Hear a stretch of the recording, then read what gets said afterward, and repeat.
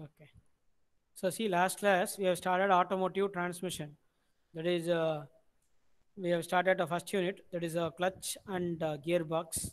So we have seen what are the components in the driveline, what is the function of clutch, and we have seen requirements of transmission system and clutch, why it is needed, and different types of clutch. That is a single plate clutch, and we have discussed what is the basic principle of clutch. By friction it is transmitting the power. Okay, so then we discussed about diaphragm, second type of clutch, then multi-plate clutch, centrifugal clutch, semi-centrifugal. So for all this type of clutches, you have to need the diagram alone. If you are able to draw the diagram, you'll be able to understand the concept also. So practice the diagram well. And today we'll be starting a gearbox. See, already you might have seen in the last class I have shown you. That is a transmission component. First one is clutch. Engine is not a transmission component. Engine is a propulsive component. Okay. So after engine, I'm having what? Clutch.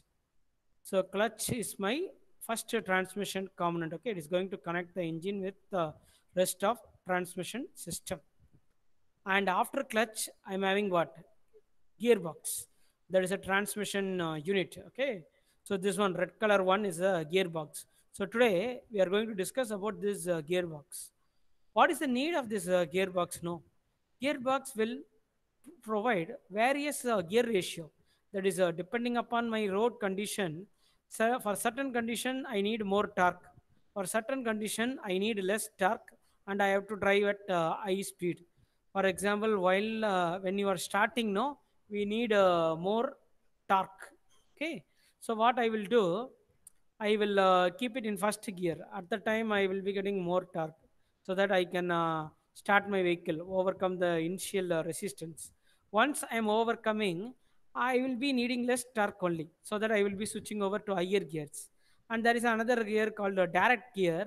What will happen? No, that is before gearbox, I will be having a gearbox input shaft. Okay, see here, before gearbox input shaft, and output of the gearbox, I will be having gearbox output shaft. Okay, this one is gearbox output shaft. That is before U joint, and before gearbox, the same shaft will be there, and that is not shown in the sketch. So that one will be gearbox input shaft and gearbox output shaft. What will happen? The speed of the gearbox input shaft and output shaft will not be same, because depending upon my requirement, if I need a torque more, the speed of the output shaft will be more less, but torque will be more. Okay, so what will happen, I will be providing various speed ratio. That is, I will be providing a variety. That is, I am providing a flexibility for you to get different torques. Okay, so what happens now, uh, that is in direct gear, there is a case called direct gear. In the direct gear only, my speed of input shaft and speed of output shaft will be same. Okay, you understood? Direct gear means power will be coming from the engine, and it will be going through clutch and through the gearbox. What will happen in direct gear? Top gear, you might have seen when you are driving in a bike, you may see top gear. What is the criteria for top gear? No, resistance will be less. I will be concentrating on speed. So what will happen? Less torque and maximum speed. So what will happen? My gearbox input shaft speed and output shaft speed will be equal. Whereas in first gear, torque is more and speed will be less. So I am providing what? Speed reduction. Actually, how I am getting the torque? No, by speed reduction I am getting a torque. You might have seen gears. I will choose the gear size, and I will be providing the required torque. Okay, that is the main function of this gearbox. First gear, I will be bothering about less speed only. I will be bothering about more torque, because more resistance is will be available. So I have to overcome it. Okay, so first gear, more torque, less speed. And once I am overcoming the resistance, I will be switching over to the next gear. In that gear, resistance will be less, and once I'm matching the resistance, the excess torque will be used for acceleration. Okay, acceleration or hill climbing, okay, or drop or pull means I can pull another vehicle. Okay, so like this, these are the primary function of this gearbox. So it is a main unit. Without this gearbox, you will not be able to drive our road wheel. If gearbox is not there now, what will happen? The same speed and same torque will be coming to your rear wheel. What will happen? I will not be able to take my vehicle along the road. Okay, I need variation of the torque. So depending upon the road condition, I have to provide torque. Okay, if I'm going to travel over a gradient, at that time I can't go in a top gear because I need more torque to overcome the gradient resistance. So I will be moving to lower gears. Okay, so that is the main function of gearbox. Now we will see. So now I have explained you what is the necessity of gearbox. So we need a gearbox so that I'll be able to negotiate different what to say path. That is a varying resistance will be there. So we have to negotiate. We have to travel over the different path. Okay,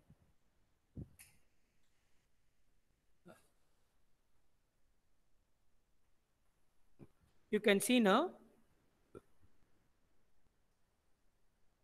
functions of gearbox.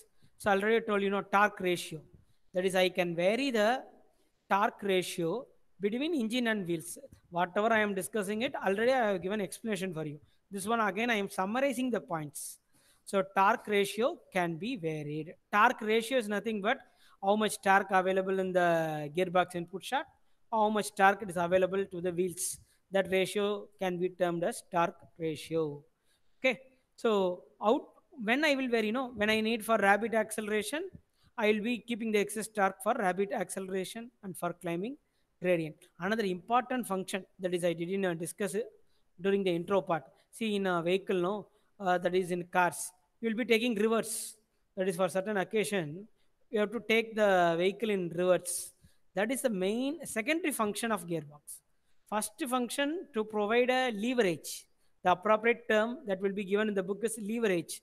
That is, I am giving a flexibility to give different tasks and different speed. Okay, that will be the first function, and second one will be the reversal. That is when I want to reverse. No, I will be using the gearbox. Without gearbox, I can't reverse my vehicle. So what I will be doing? No, see, I will be showing the sketch here. Ah, see, when I am going forward, no, these two gears will be engaged. No need to see other thing. See gears C and D will be in engaged. I will be taking the vehicle in forward. Okay, and appropriate gear ratio will come. See C and D. This gear size is small, and this gear size is big. So based on the sizes, I will be getting the gear ratio. Okay. Now assume that C gear is rotating clockwise. You might have studied in mechanics of machines or theory of machines. When two gears are in mesh, assume that C and D are in mesh. Okay, in the sketch it is not a mesh. Assume that D is moving towards C and it is in mesh. C is driving D. With the power of C, I am driving D. Why I want to explain? No, C is rotating clockwise. What will happen to D? It will be rotating in anti-clockwise. Okay, so that is very very important. That is when C is rotating clockwise, my D will be rotating in anti-clockwise. Assume that I am traveling forward in the vehicle. That is D will give forward motion for my vehicle. I want to reverse. So what I have to do? It has to come in the opposite direction. If D is anti-clockwise, I have to bring it in clockwise. Okay, so what I will be doing, I will be placing a idler gear. See, in this arrangement, this is a reverse gear. I will be placing a idler gear. Now see, G gear is rotating in anti-clockwise, and this one will be rotating in clockwise. And again, D will be coming in mesh with this. Okay, so now what will happen? D and G will be rotating in same direction. That is, I will be able to get what reverse. Okay, how reverse is achieved? No, you are placing a idler gear between the two main gears. Actually, D and G, if I'm going to mesh it directly, I'll be traveling forward only. If I want to travel in reverse, I'll be bringing what? Yeah, idler gear. Idler gear means it will change the direction of rotation. Why the word is idler? No, it is going to transfer, it is going to change the rotation direction. Okay, so it will be coming reverse. So that is a secondary function of gearbox. Okay. So I explained you how reverse is going to come. Next, transmission can be disconnect from engine. Okay. That is when you are see this position is neutral. When you are driving the car, you will be knowing this. Over driving the car or over driving the motorbike, you will be knowing it. That is when you are about to change the gears, you'll be pressing the clutch. Listen carefully. Are going to change the clutch, gears. You'll be pressing the clutch. That is, you are disengaging the clutch. If I am saying pressing the clutch means always clutch will be in engaged position. Once I am pressing the clutch, what will happen? It will be disengaged.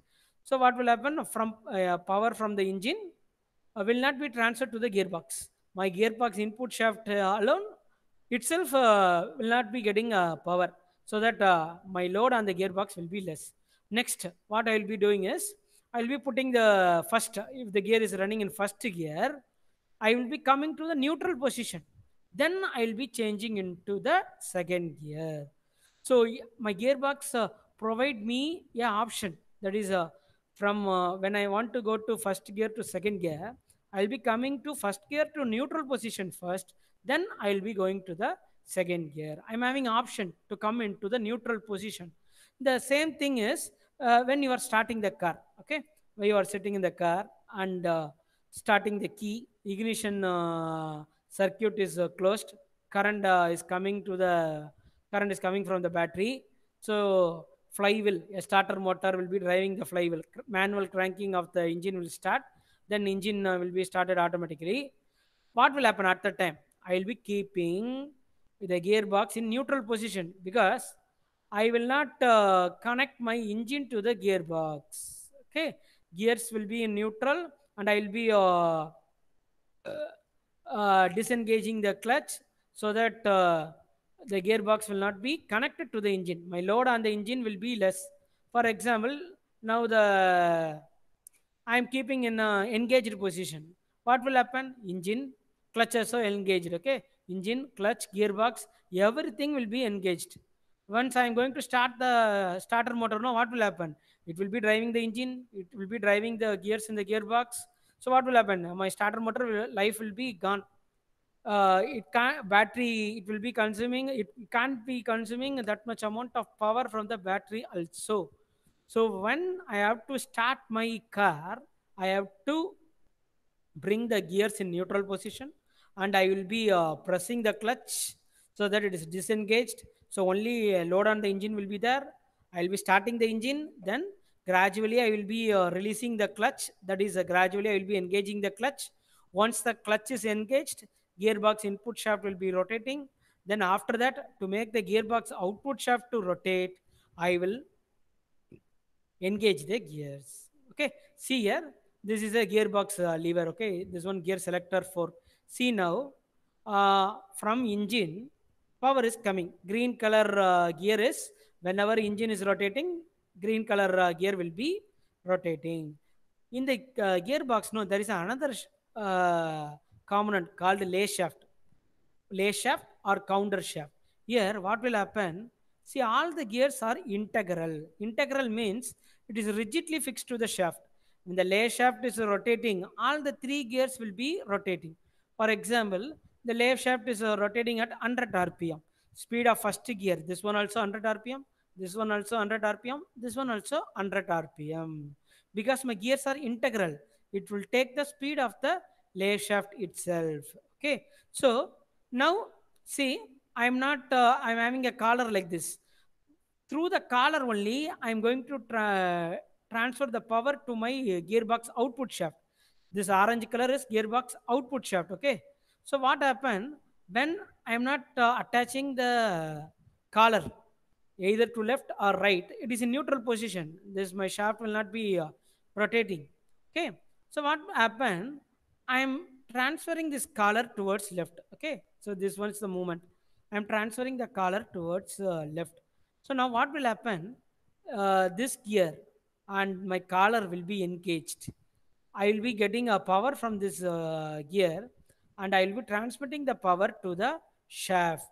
Okay, so that gear is known as first gear. Okay, maybe first gear or second gear, depending upon gear ratio.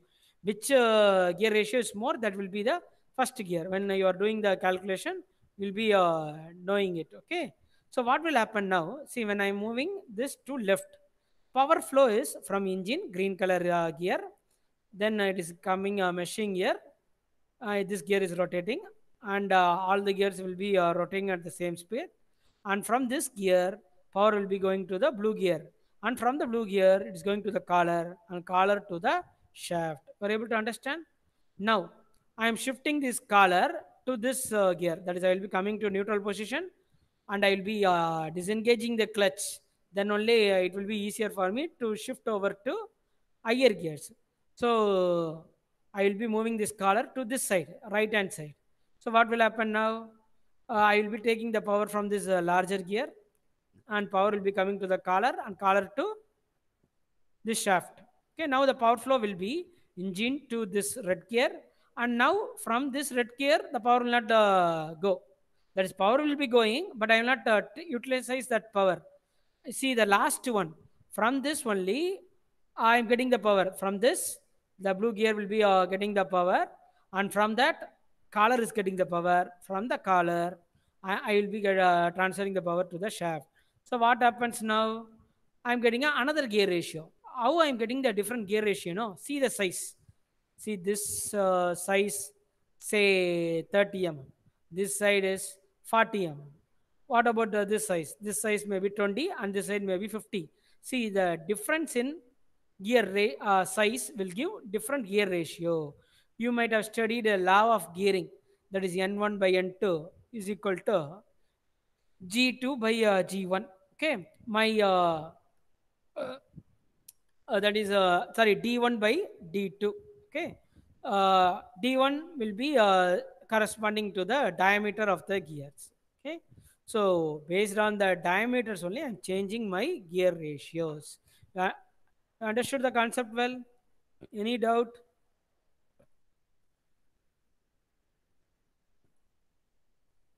If you're having any doubt, you can ask me.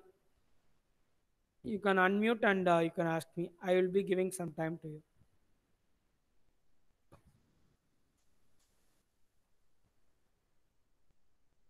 Yes, Understood sir. now?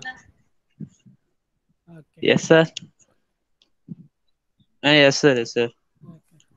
So now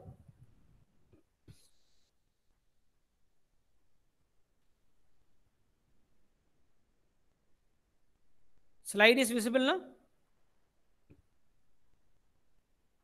because without seeing the slide you can't understand. Visible. Visible, good. Okay, now I will summarize. See, first I will give explanation, then second revision, that is a second discussion, will be on PPT, so that two times I am explaining that concept, and it will be recorded in your mind.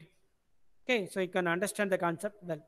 So from my explanation, you can understand what are the functions of gearbox. So with gearbox, what I am doing, I am providing variation in speed and torque. Okay, so there's no need to remember. Understanding itself, you can elaborate the function, variation in speed and torque. Then I am providing neutral. Already I have explained, that is I am providing a neutral condition to the vehicle. That is I am having option. That is a gearbox input shaft will be rotating. Gearbox output shaft will not be rotating. That is a neutral position. Okay. And when the clutch also disengaged, Both the gearbox input shaft and gearbox output shaft will not be rotating. These are the interview question. Okay, when I have studied automobile engineering, when I appeared for interview, these questions have been asked. They will be asking you, clutch is engaged.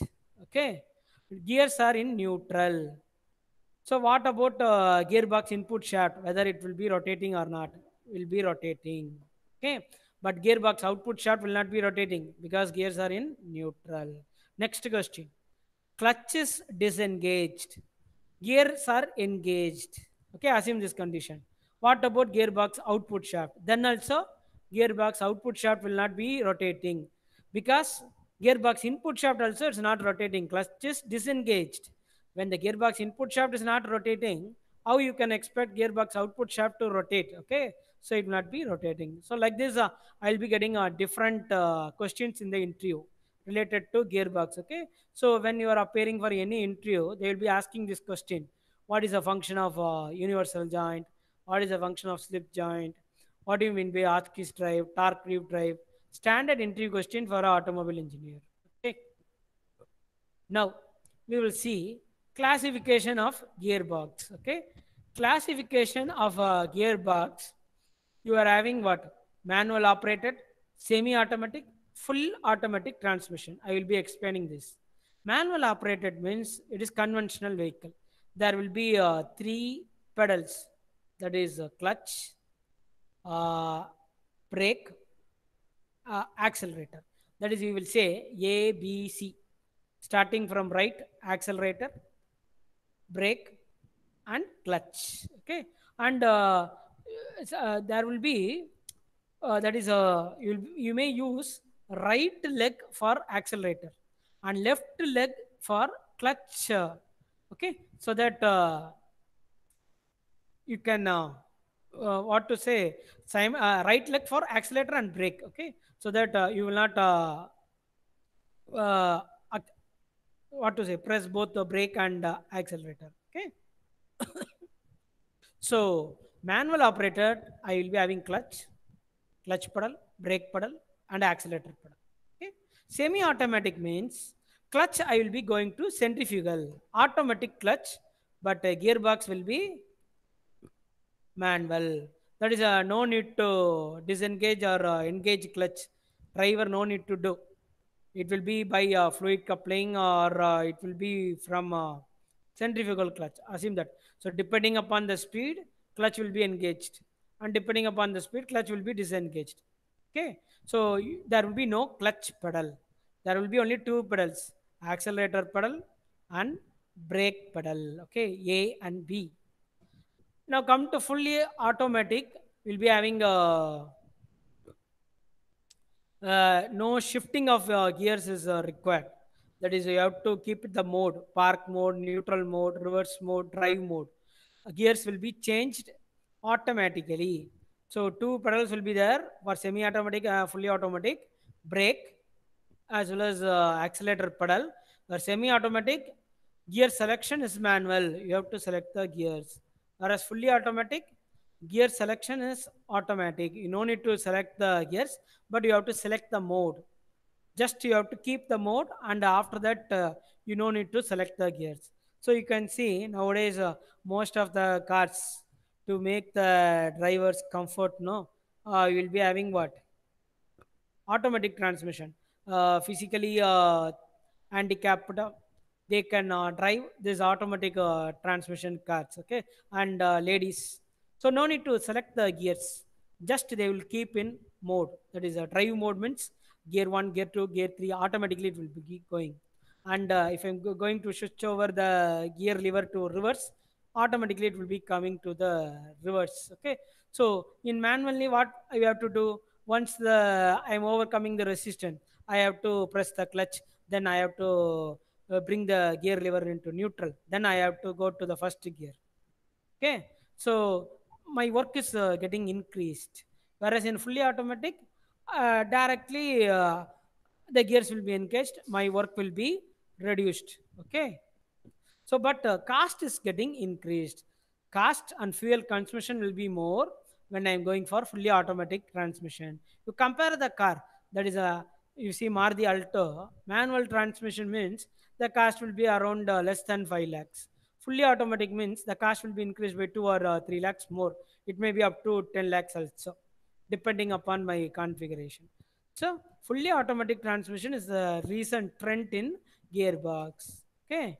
So this one is needed in conventional vehicle only, that is engine operated vehicle. Whereas if I'm going for electric vehicle, this unit can be eliminated also. That is, I will be if gearbox, some vehicles it may be having, based on my motor configuration itself, I can vary the torque. Okay, so that is the main advantage of electric vehicle. All the components will be eliminated. Okay, so that development also we are focusing. Okay, so fully automatic transmission, semi-automatic, manually operated. Okay, so three types of classification are there. And conventional gearbox, based on selecting the gears, I will be having what? Progressive, selective, pre-selective. Okay, progressive, selective, pre-selective. Okay, and selective, in this area only you will be getting a part B question. What do you mean by sliding mesh? What do you mean by constant mesh? What do you mean by synchro mesh? Okay, so gearbox, two, three types: major classification, progressive, selective, pre-selective. Pre-selective means uh, already it has been determined. Okay, epicyclic gearbox. Selective, you will be selecting the gears. Gear variation will be in finite step. Okay, so let us discuss this. And part B question only will be getting in this area. And progressive and pre-selective, you may get 6 marks or 4 marks or 2 marks. What do you mean by progressive gearbox? Like that they may ask. Okay. So already I have told you progressive type gearbox. Okay, see here, progressive type gearbox, where they will be using, they will be using in motor cycle. Always when the gears will be passing through the intermediate speed, that is from first gear, it will be coming to neutral, then it will be going to second gear. So in between two gears, I'll be giving, I'll be coming to neutral position. That is intervening speed will be there, or intervening or intermediate speed will be there when I'm going to one speed to another. And this rectangle, this one you have to draw. It may be asked in part B or part 2. That is in-depth explanation means you have to draw this. Okay, that is you are showing that between two position, neutral position is there, and this one is for 4-speed gearbox. What is the peculiar characteristics of this gearbox? No, it is a combination of both sliding mesh and constant mesh. This you will be understanding when I am going to explain this sliding and constant mesh. Okay, so this one is progressive type gearbox. Next is epicyclic or planetary type gearbox. See, in epicyclic and all, there will be no this dog clutch. Okay, dog clutch means, see, this is a dog clutch. That is, a collar will be there, a mechanism to make the gears engage to transfer the power to the shaft. Okay, so that arrangement will not be there in epicyclic or planetary type gearbox. No sliding docks. So this one is what? No sliding docks. Will sliding means it will be moving along this shaft. It will be having a internal spline, and shaft will be having external spline so that it can slide. Okay. Whereas in epicyclic, we will not have this. Okay. So we will be having a brake band. Okay, now I will be explaining this epicyclic or planetary here. Why it is known as planetary? No, it is like our planet, sun, and planet gears are rotating. That is, it will be, it is like Earth. It will be rotating about its own axis, and also it will be revolving around the sun. So that only the name planetary gear. Okay. So what are the components in the planetary gearbox? No, I will be having a ring gear, and I will be having planet gears. These are known as planet gears. Okay, and center you'll be having a sun gear. And see, this one is a carrier or arm. That is a, this will be holding the planet gear. The carrier only will make the planet gear to revolve around the sun gears. Okay, So planet gear will be rotating around its axis and it will be revolving around the sun gear also. Okay. So planet gear will be rotating about its axis and it will be revolving also. So again I will be explaining. This one is sun gear, and between the sun gear and ring gear we are having what? Planet gear. So planet gear is bridging the gap. The most appropriate word is bridging the gap between the sun gear and ring gear. Okay, and carrier will be holding the planet gears together. Okay, so that it will be revolve around the sun gear. How the different gear ratio, no? Over the ring gear I'll be having a band is like a arrangement. When I am pressing, no, the gear will not be allowed to rotate. What will happen? Over the ring gear I will be having a band. When I am fixing the band, ring gear will not be rotating. I will be giving input to the sun gear. I will be taking a output from the arm, that is a carrier. At that time I will be getting one gear ratio. And second, I will be fixing the sun gear, the same brake band, some arrangement will be there. When you are studying this, you will be able to visualize well. That is in Unit 3, automatic transmission is there. Their epicyclic gearbox will be able to see. Okay. So now I am fixing the sun gear. I will be taking the output from the ring gear. Then another gear ratio will be obtained. Okay. So by different combination, fixing the ring gear, taking the output from sun gear. So different combination, I will be getting a different gear ratio. That is epicyclic or planetary gearbox. Epicyclic or planetary type gearbox. So I'm summarizing the point. No sliding ducts or gears, and I'll be having a brake band. Okay, brake band means then mechanical arrangement is different. Okay, by tightening the brake band I'll be getting a different gear ratio. This one you have to remember. What are the component in the planetary gear set? A 2 mark question can be asked. uh, what planetary gear set comprises of what? Okay, so you have to remember a ring gear or annular wheel, sun gear, and planet gears with carrier. Okay, so this one is second type. After progressive type, this one is a epicyclic gear train. What will happen here? You remember the word pre-selective. I will not be selecting the gear already based on the design. My gear ratio are pre-selective. Okay, this is the arrangement in gearbox, epicyclic or planetary gearbox. See, different sets are there. Okay, I'm having different sets of epicyclic gearbox. Each set will be giving some ratios, gear ratios. Okay, normally this will be used in automatic transmissions only. Okay, next, what is very important for examination point of view, selective type gearbox. Selective type means from neutral position, I'll be getting any speed. Okay, and the same thing when I want to shift from forward gear, that is gear 1 to gear 2, I have to go to neutral position. Otherwise, what will happen? My gears will be getting damaged. The teeth and the gears will be getting damaged. I have to change my gears. Wear and tear will be more. So what I have to do, when I'm shifting from first gear to second gear, I have to come to neutral position.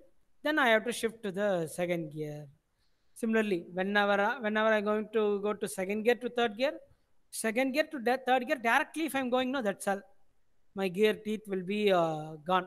That is when you are driving the vehicle, you will be knowing this. That is when you are going for a driving class, the instructor will be giving instruction. That is when you are shifting the gears, always you have to come to the neutral position. Then you have to shift to the another gears. Why? No, the speed will be equalized. I am reducing the speed so that I am reducing the force. So gear teeth will not be damaged. Okay. So I have to come to the neutral position and I have to shift to the higher gears. So what are the three arrangements of selective type gearbox? No, constant mesh gearbox. Then in constant mesh, I'm having two types: positive torque clutch In advancement of this only, I'm having another arrangement called synchromats. Synchromats means equalizer. Okay, that is, I'll be equalizing the speed of the two gears before engagement, so that gradual engagement will be there. And first type, that is a normal conventional vehicle, that is initial discovery is sliding mesh gearbox. Very easy, construction is easy, and understanding also will be very easy. But disadvantage is more noise, more vibration. Okay, so this is the first invention in gearbox, sliding mesh. Then after that, constant mesh gearbox with positive dark clutch came. Then we got synchro mesh gearbox. Okay, then we are going to epicyclic gearbox, automatic transmission. Like that, development of gearbox taken place. Okay, so already I have explained you. I'll be discussing some important points. That is, what you have to remember is any speed, you remember this word. When I'm going for a selective type gearbox, from neutral position, any speed. Okay, that is, I can go to first gear, second gear, third gear, or anything I can go. Okay, and what is advantage? No, the construction will be simple compared to other thing. Compared to epicyclic gearbox, you see this construction will be simple. A disadvantage, already I told you, compared to epicyclic, this gearbox will be noisy, because I am moving, no, moving the lever to engage the gears. So vibration and noise is the major problem, and gear ratio will not be continuous. Okay, that is, it will be in step 3 to 5 step. Okay, that is, you may see first gear I'll be putting the vehicle and I'll be driving. Then after that, I have to change the gear in terms of steps. Okay, it is not a continuous. I have to change. Okay, the first one is sliding mesh gearbox. Okay, we will be discussing this. See, this sketch is taken from Kirpal Singh. In Kirpal Singh is a standard automobile engineering book, so that every B automobile engineering student will be referring it for a sketch. That is, a simple line diagram will be given, whereas ME students will be referring a advanced book, Eisler.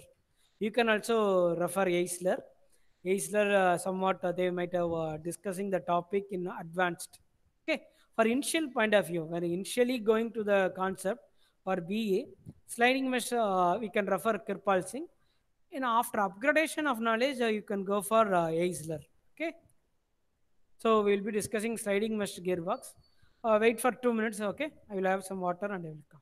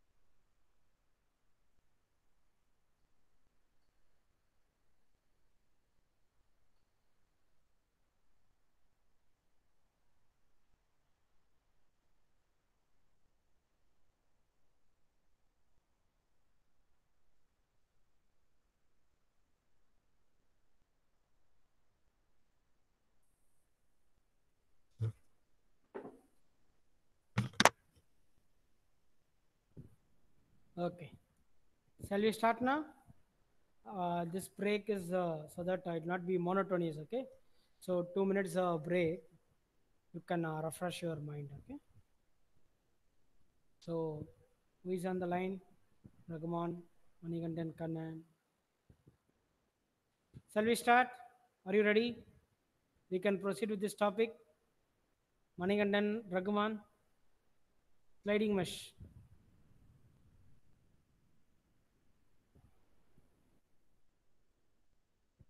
Okay, okay, wait. I Sir, have to your arrange voice this is too low, sir. headset. Now it is okay? Now it is okay?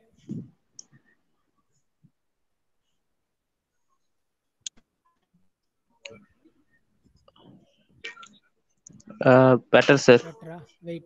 Let me check Okay, for sir. optimum position. Okay. So that only I'm increasing the voice.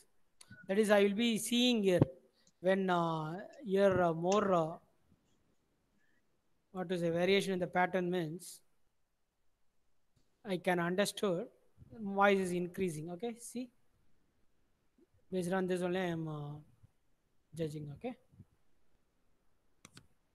Now it is okay. It will be the optimum position. I placed very close to my mouth. What about Raghuman? Raghuman, no replay. Simply connecting and listening somewhere. Huh? Raghuman, can you please unmute or come to chat box, man? I want to see whether you are listening or not. No response. What about Manikandan? You have left the call. Manikandan, Sir, why you left the call, man? sir, network problem, sir. Okay. What about voice? Okay, now? Airtel, sir. Okay, what? Okay, sir. Okay, sir. Okay. Airtel network, sir. Airtel. Okay.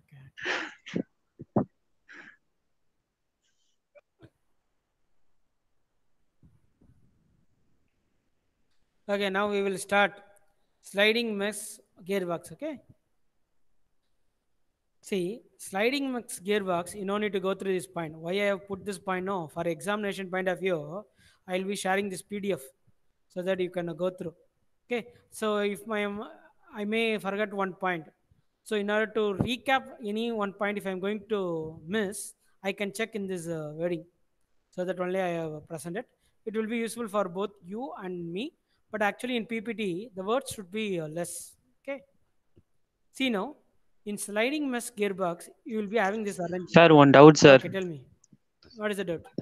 Exam ஹாலில் இப்போ exam ஹாலில் answer எழுதுனா பாயிண்டாக எழுதுனா mark வருமா இல்லை பேராவாக எழுதுனா mark வருமா sir? Point, you can write, but don't put numbers.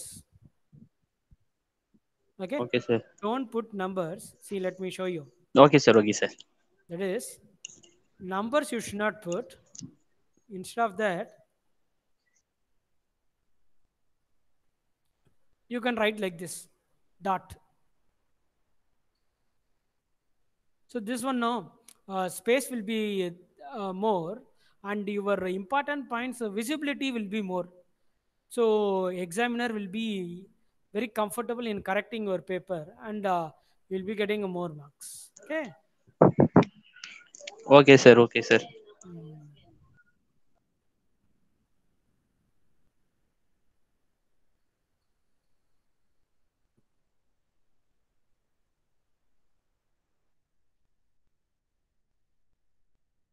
So sliding mesh gearbox. Okay.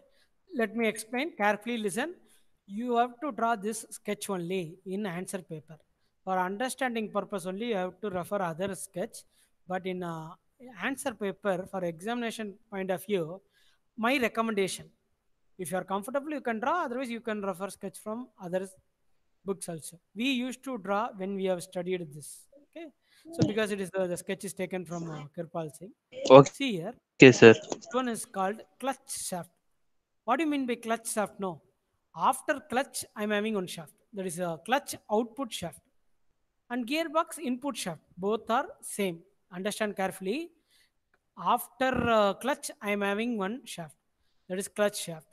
Gearbox, before gearbox, I am having one shaft. Okay. So both are same. So clutch shaft. And this one, A, no, that is clutch gear. No need to go through this. See the sketch and my arrow. A is clutch gear. And B is gear on lay shaft. Okay, already I told you the gear B, E, E, C, whatever alphabets may be, it is not visible much. So that only I am reading it slow. B, E, C, G. Okay, you can change the alphabets also, doesn't matter. What he has done is A, B, C, D, first and reverse gear. See, A, B, C, D, first and reverse gear. Second gear, E, F, reverse gear, G. So like that he has given. Okay. So now see, B, E, C, G, all the gears are integral with the lathe shaft. For the gearbox, you have to understand the important concept, lathe shaft. That is counter shaft. It is known as lathe shaft or counter shaft. This is very, very important. They may ask you what is lathe shaft or counter shaft. So it is a shaft in the gearbox where all the gears are integral. Integral means the speed of the gears will be same. For main shaft, I will be taking the power from the gears in the lathe shaft only. Okay, so that is very important. Okay, now see, I will be asking one question. Speed of B is 100 RPM. What about speed of E? 100. C 100. G also. So I can say my NB is equal to NE, that is equal to NC, and that is equal to NG. Speed of all these gears will be same. Okay. So now see, uh, you are having two gears on my main shaft. That is what is the main thing is the gears are splined. Splined means I can move these gears. There will be another mechanism. A sliding dock will be there that I will be showing next slide. For examination of point of view, this sketch will be sufficient. That is, I will be able to move this gear D either left or right. There will be another arrangement which is going to move this gear. No, that will be called as sliding dock. Okay, whereas this one F, second and high speed gear. Okay, so I will be able to move the gears on the main shaft alone. I can't move the gears on lay shaft. Okay, that you have to understood. Okay, now see what will happen for first gear. Assume first gear. First gear means more torque, less speed. I will be moving the gear D towards C. Gear D and C will be in mesh. I will be showing the sketch. See here. First gear, gear D, and this gear will be mesh. This is for different speed. This sketch is somewhat next speed, okay? But for examination point of view, you refer this sketch. You can draw a next sketch also for first gear. C and D will be in mesh. Okay, so now what will be the power flow? Power flow direction. You can draw an arrow with help of pencil. That is a first you have to draw this sketch that is in neutral position. That is F and E is not in mesh. D and C is not in mesh. Neutral position you can write and one sketch. And second sketch, first gear. So what you have to do? You have to move this gear D towards C. Okay, you have to move this gear D towards C so that my C and D will be in mesh. Okay, how the power is going to flow? See, from engine, power will be coming when I am engaging the clutch. Clutch is always in engaged. I am not pressing the pedal. I am not disengaging the clutch. So what will happen? My clutch shaft will be rotating. Okay. So what will happen? My clutch gear A will be rotating and B also will be rotating. Okay, because always my A and B are in mesh. That is the word you have to remember. A and B are always in mesh. Okay, so whenever my clutch shaft is rotating, another entry question. Whenever my clutch shaft is rotating, what will happen? My counter shaft also will be rotating. Okay, so when the gears on the main shaft, this is called main shaft. This is called lay shaft or counter shaft, and this one is clutch shaft. When gears on main shaft is meshing with gears on lay shaft, power will be transferred to main shaft, that is gearbox output shaft.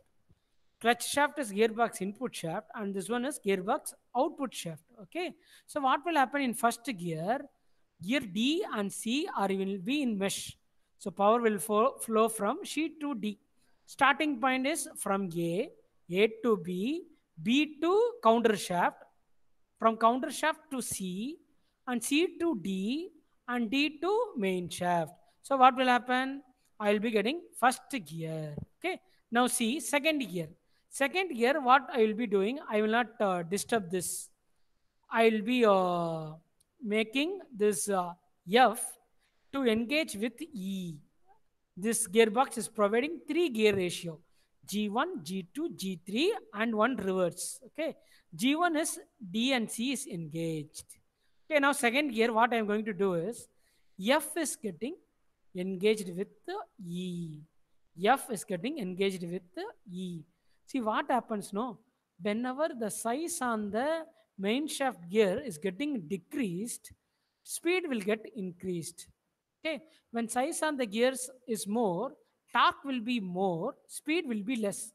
More torque, there is more speed reduction, and torque will be more. See, for first gear, the size of the gear is more, whereas for second gear, the size of the gear is less. Okay, so I will be getting more speed compared to the first gear. Torque will be less. So what will happen? My F and E will be in engaged, will be in mesh. Okay, my F and E will be mesh. So what will happen? Power will flow from A to B, and B to E, and E to F. Power will flow from A to B, and B to E, and E to F, F to main shaft. That is a second gear. Now there is another option called high speed gear. High speed means speed of my gearbox input shaft and gearbox output shaft will be same. Gearbox input shaft and gearbox output shaft will be same. That is directly connected. That is known as direct gear. So in this, what I will be doing now, I will be moving this arrangement instead of left for second gear. I will be moving this F to left. Whereas for I gear, I will be moving this gear F towards right. So what will happen? This gear A and F are directly joined, just similar to our clutch. So power will be coming from A to F itself. Okay, I will be getting what? I will not be taking the power from lay shaft. Directly, I am taking the power from uh, clutch shaft. Due to some friction, the power is getting transferred. Okay, there may be some losses. So that is direct gear, the third gear. So first gear, gear C and D is engaged. Second gear, gear F and E is engaged. And third gear, gear F is connecting directly with A. So you can see there will be a step. Okay, so this one will be getting engaged with the gear clutch gear. Now we will go for reverse gear. Reverse gear, what I will be doing now? For first gear, I am moving the D towards left. For reverse gear, I will be moving the D towards right. So what will happen? Assume G is rotating clockwise. Okay, what will happen now? Gear A will be rotating anti-clockwise. Assume anti-clockwise. What about to gear B? This will be rotating clockwise. Okay, now gear B is rotating clockwise means gear G also will be rotating in clockwise because my gears are integral. Okay. So now I am placing a intermediate gear. So now this intermediate gear will be rotating in anti-clockwise. See, this one is clockwise. Whereas meshing, you might have studied in law of gearing. Gears in mesh will be rotating in opposite direction. Okay, so this one gears is rotating in a clockwise, and here gears will be rotating in anti-clockwise. Okay, so now see, when gear D is going to come in mesh with this, by idler gear, I'm changing the rotation of gear. That is when D and G are in direct mesh. What will happen when G is rotating in anti-clockwise? T will be rotating in clockwise. When I'm placing a idler gear, okay, when I'm placing a idler gear, what will happen? I will be ensuring that the direction of gear D and G will be same. See, G is rotating in clockwise means idler gear will be rotating in anti-clockwise. Again, D will be in meshing with idler gear, not with G. So what will happen? Again, D will be rotating in clockwise direction. That is, I am reversing the direction. For reversing the direction only, I am placing the idler gear. So in reverse case, let me explain it again. D will be coming in meshing with idler gear. So whatever previously in first gear, D will be rotating in one direction, say clockwise. Okay, C is rotating in anti-clockwise. D is in mesh with the C. So D is rotating in clockwise. Now I want to reverse. D has to rotate in anti-clockwise. So I am placing a idler gear. So D is coming, meshing with idler gear. See now G is rotating in clockwise, whereas sorry, G is rotating in anti-clockwise. Let us assume anti-clockwise for reverse. Okay, G is rotating in anti-clockwise, and I am having idler gear that will be rotating in clockwise. Now this one will be meshing with D, so D will be rotating in anti-clockwise, so that I am getting reverse direction. First gear, C is rotating in anti-clockwise, D will be in meshing, I will be getting clockwise. Gear will be going in forward direction. For reverse direction, I have to reverse the direction of the gear rotation. I am reversing it by placing a idler gear. That's all. This much explanation you have to give. No need to write. That is, no need to mug up and all. If you are understanding the concept, you'll be able to explain well. Okay.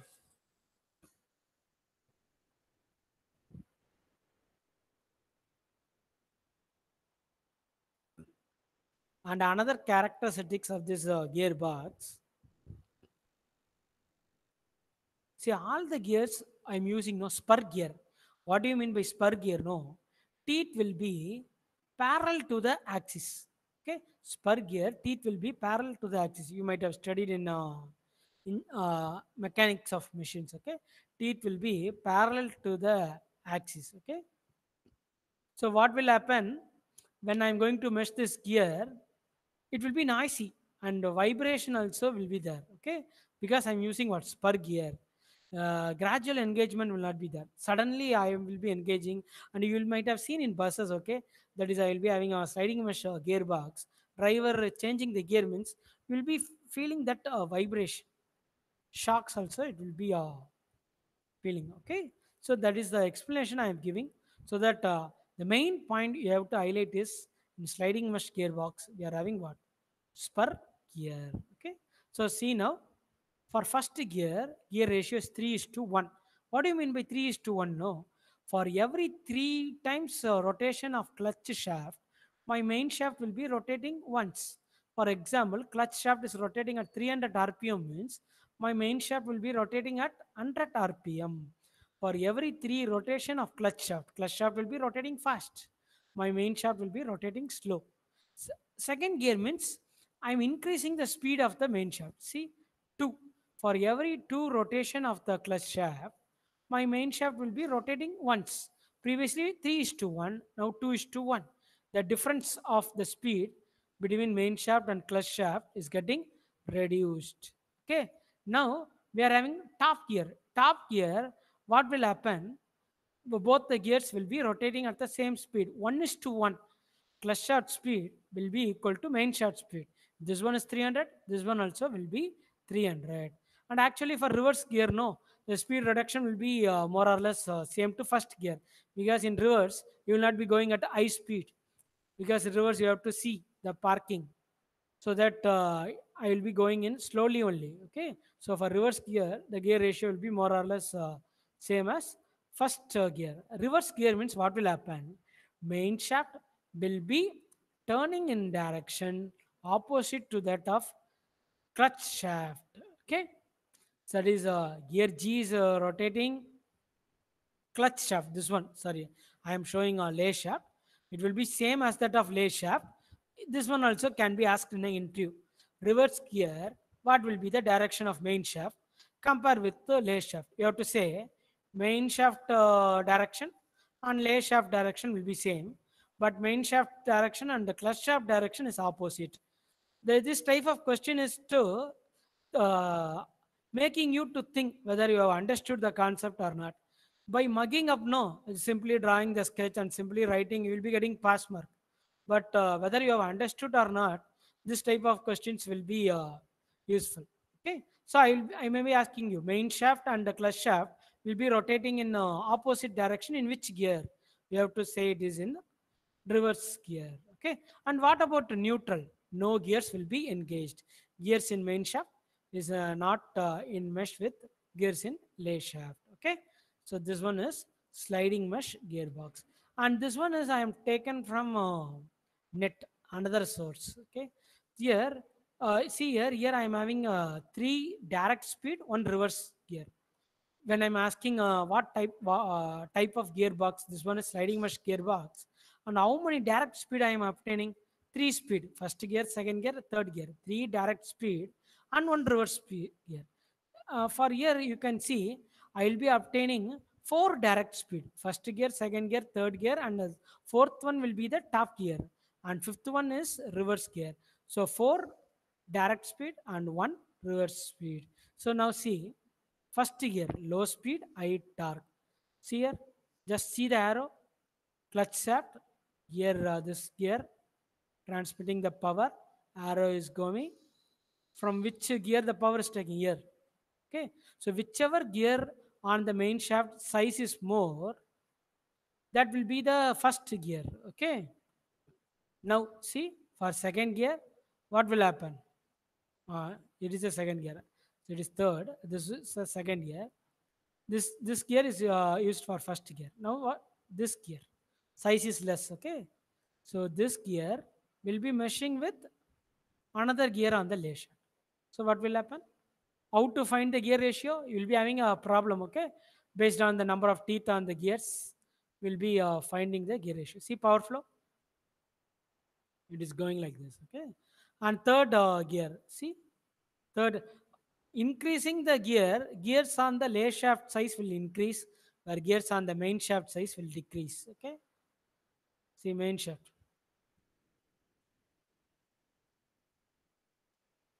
So see, and see top gear, this gear and this gear directly connected. See the power flow. And reverse gear, see, yeah, idler gear is there. I'll be using the first gear, the bigger gear itself for my reverse gear. So that only I told, no, first gear and reverse gear more or less, the ratio will be within the same value. Deviation will not be more.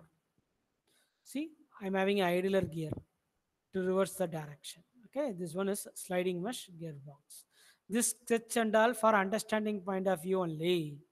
No need to draw. For examination, you draw this sketch and you can make this C to D similar to this. That is, you draw C and D together, first gear, so that your answer will be looking good.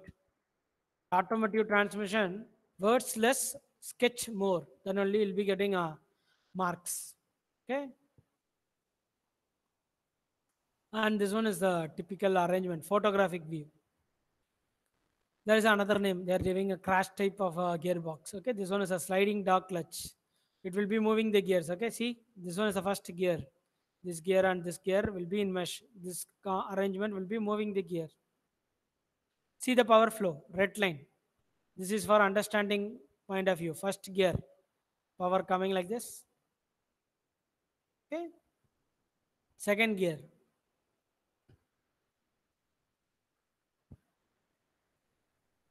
Third gear, top gear. See, power is not coming to the counter shaft.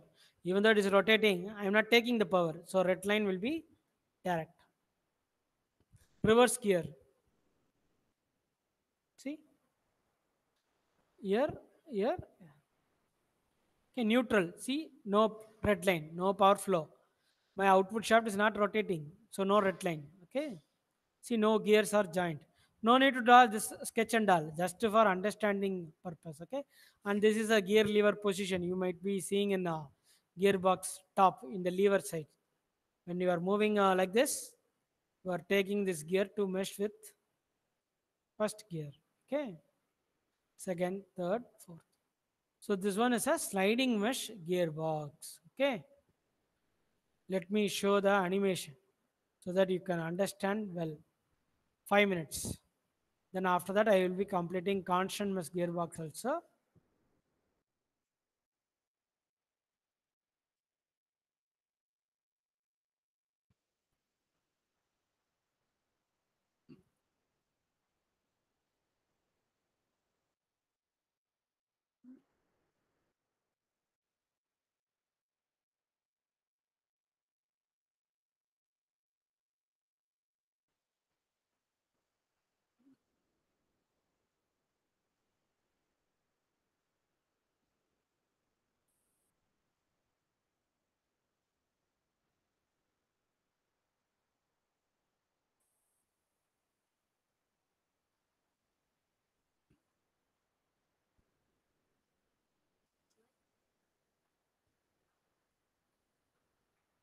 You see the animation.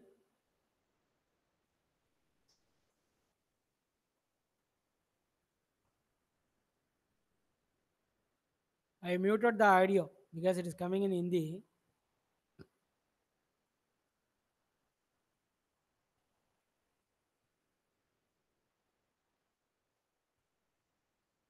See, already I told you, no, clutch shaft, clutch gear, lay shaft. See, all the four gears are in same color. Shows that it is integral. Clutch gear always will be engaged with the first gear of the lay shaft. Rigid fixed gear. And this one is what? Main shaft. Splines. Why we need spline? No, then only we can move the gears on the main shaft. That is for sliding mesh gearbox. You can see three gears. This gear is for first gear. Gears on the main shaft.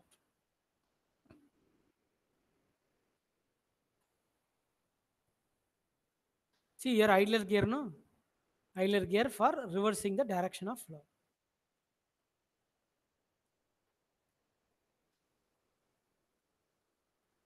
See, he is giving animation. See, I am not engaging the gears. This gear is in neutral position.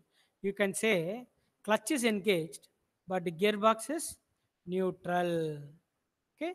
See, gear green color is rotating. All the gears are rotating. My gears on the main shaft is not rotating. Road wheel will not be rotating. Now see, he is bringing the moving with help of sliding dock. Is moving the first gear so that the power will flow from lay shaft gear. This one. This is for reverse. So now see the power flow. It is taking. It will be rotating. See, shown the arrow. No. Whenever this gears are getting engaged, this one will be rotating. Okay. So first gear over. Now this is for reverse. He is showing a first gear and reverse. Idle gear is there, no? Okay. This is for second gear. See, it is getting engaged. Now the main shaft will be rotating.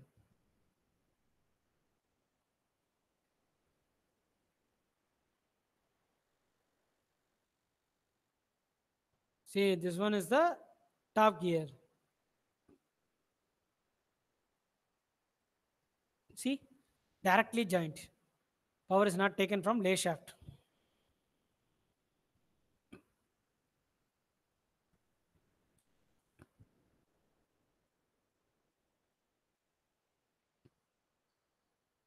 That's all. Okay. So this is the animation of sliding mesh gearbox. Now we will see constant mesh gearbox. Okay, we will finish constant mesh gearbox today, and synchronous gearbox we'll be seeing in next class. Okay, are you ready? We can see the next gearbox. Sliding gearbox itself, one question will come in part B. Now we will see constant mesh gearbox. Shall we start?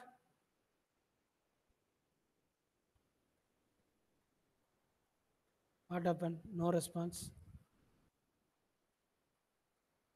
Oh, Manigandan left. Only Raghuman is there. What happened to Manigandan?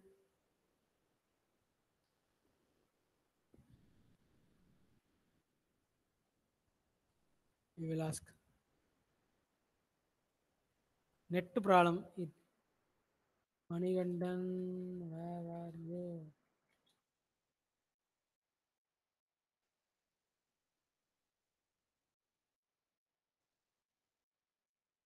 I think you don't have net connection. Raghuman, you are listening or not, man? Either come to chat box. At least put some message. Yes, sir. Listening. Nothing is there. Simply you're connected.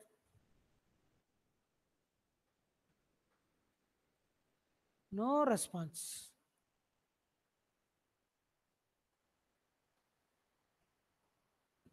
Whether you are listening or not, man. Manigandan used to reply something.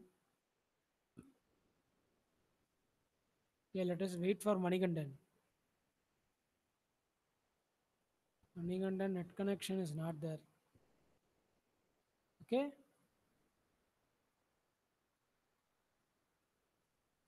Otherwise, I will finish this constant mesh. Only one student is there. That too also. Raghuman, I need your mobile number. Raghuman, Raghuman. No response.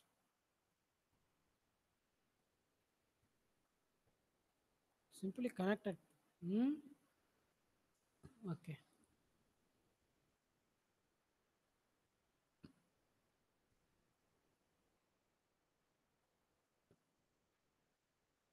So constant mesh gearbox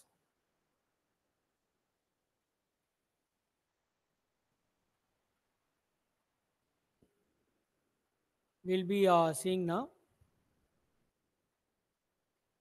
Okay, anyway, it will be recorded. Manikandan can see the recordings.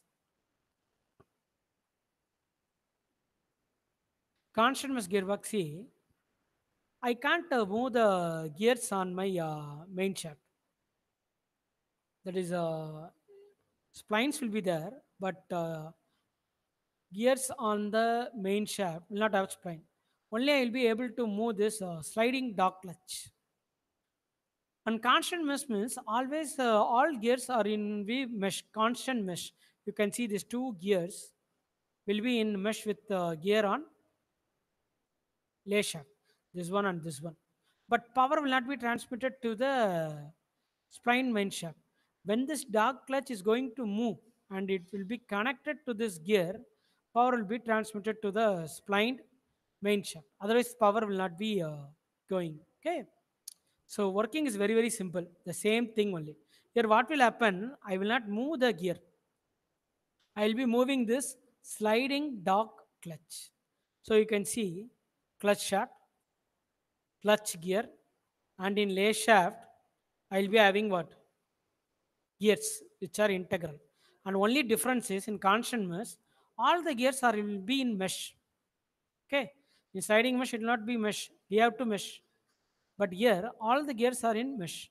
But these gears are free to rotate on the main shaft. Okay.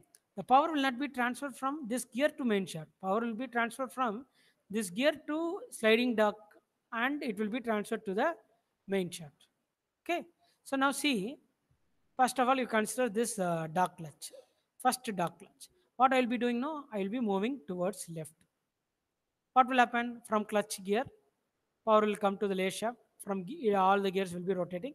From this gear on the lay shaft, power will be going to the low gear, and from the low gear, instead of main shaft, the power will be going to the clutch, and from the clutch will be having internal spline that will be meshing with the external spline on the main shaft. So from this dog clutch internal spline, power will be transferred to the splined main shaft. Okay, and power main shaft will be rotating. Now forget about this clutch. Rightward leftward movement for first gear and rightward movement for reverse, that we will be discussing it later for reverse. Now come to the sliding dog clutch in this side. Okay, now I am going to talk about second gear. Now what we'll be doing, I will be meshing this for first gear, then I will be bringing back here. Simultaneously, I can engage first gear and second gear. I have to come to neutral gear. That is my selective gearbox. Okay. Sliding the clutch. See here, what I will be doing is I will be moving the sliding the clutch towards right. I will be moving the sliding dog clutch towards right. So what will happen? Power will be coming from clutch gear to lay shaft, and power will be going from this lay shaft gear to here, and it will be transmitted to sliding dog clutch. First gear, I am using this sliding dog clutch. For second gear, I am using this sliding dog clutch, and power will be transferred to the main shaft. Okay. For third gear, that is our direct gear, why I'm asking you to refer the sketch in gearbox? No, three direct speed and one reverse, so your arrangement will be easier. Whereas in other, four direct speed and one reverse will be there. Okay, so see now here what I'm going to do is I will be moving this dog clutch towards right. Sorry, towards left. Right is for second gear, towards left for direct gear. Now see, power will not be taken from lay shaft. Power will be taken from clutch gear directly. And then from this dog clutch, power will be going to splined main shaft. Okay, so that is my top gear. Okay, for a reverse gear, you can see sliding the clutch will be moving towards right. Now power will be going from clutch gear to the lay shaft, and from this gear, that is the smallest gear on the lay shaft, it will be going to idler gear, and from that idler gear, it will be going to the reverse. You can see now by this arrangement, I am reversing the direction of main shaft and clutch shaft. Okay.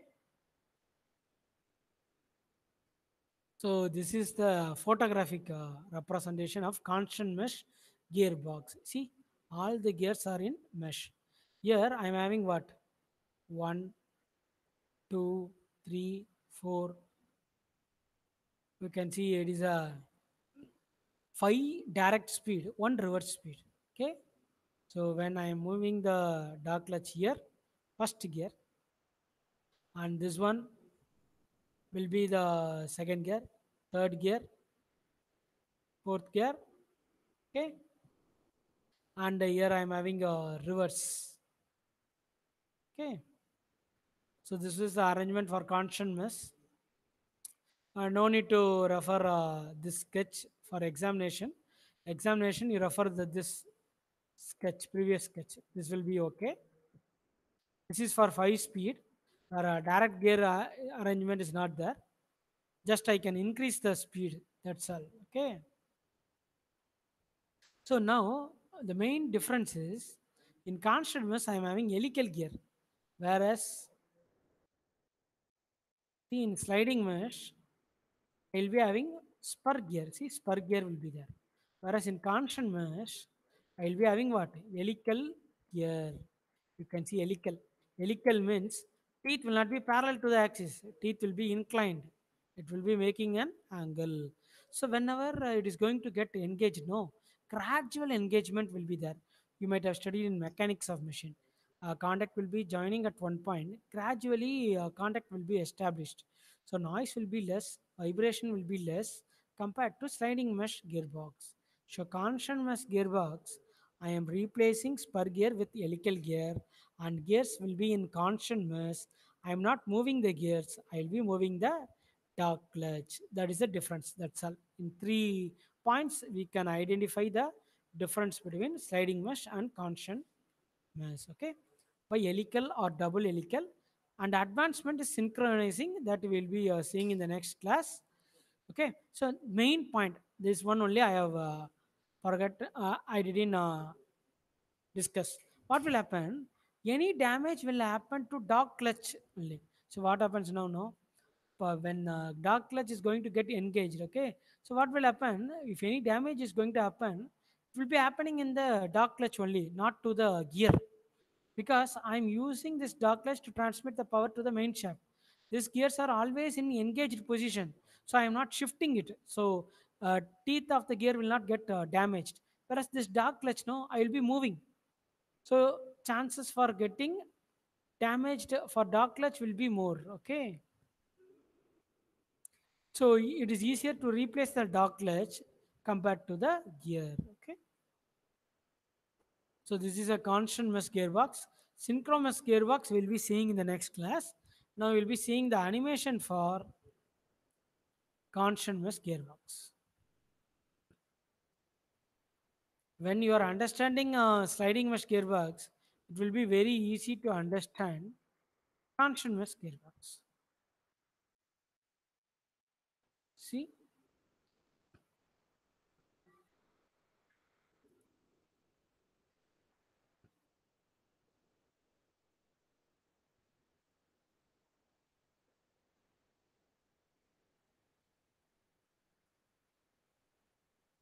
same thing. Clutch shaft is there, clutch gear, lay shaft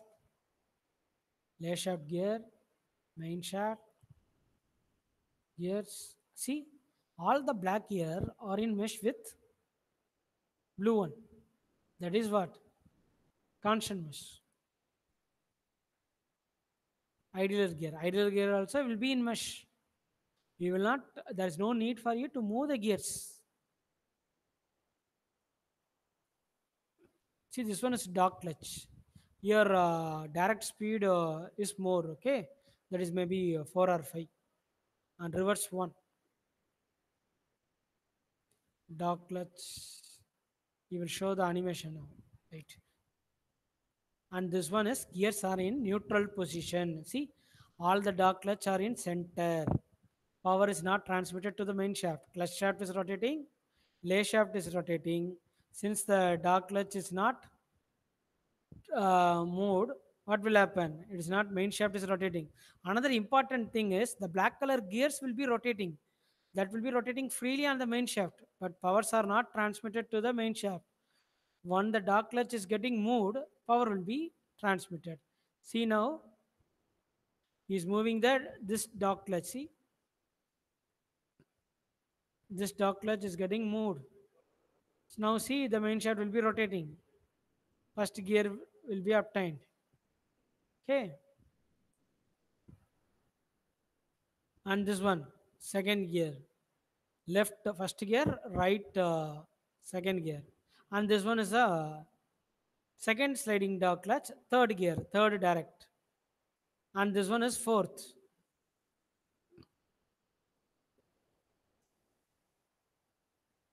And this one is fifth.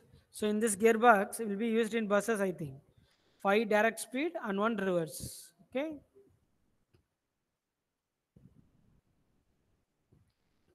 And this one is reverse. That's all. Okay. You will be able to understand well when we are seeing this animation. So we'll be seeing in next class. Okay. Manigandan, unmute the call.